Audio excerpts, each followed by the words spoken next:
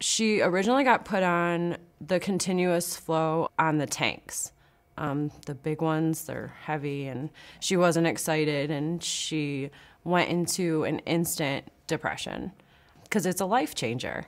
When you're used to having no restrictions and doing what you want and going here and going here without it, and then having to pack it up, understand what your time limits are on the tanks. They go so quick. I mean, beyond quick. You wouldn't even think, even a ride to the store or to the mall or going out to dinner, if you don't have 4 or 5 tanks, which most people don't give you that many, it's impossible to go more than a half hour out of town.